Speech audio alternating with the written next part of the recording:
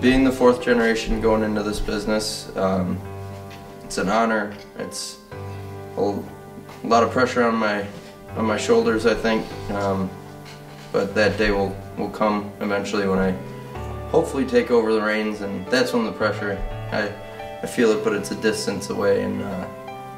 But mainly I'm just happy to be here. I'm happy to finally figure out what I wanted to do in life.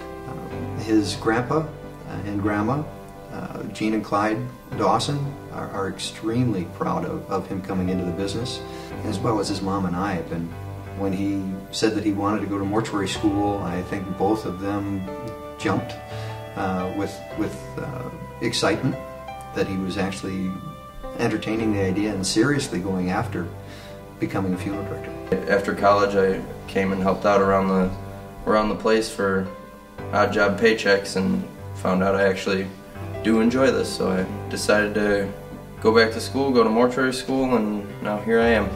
The first generation, they're probably looking down upon us at this point saying, wow, look what we started.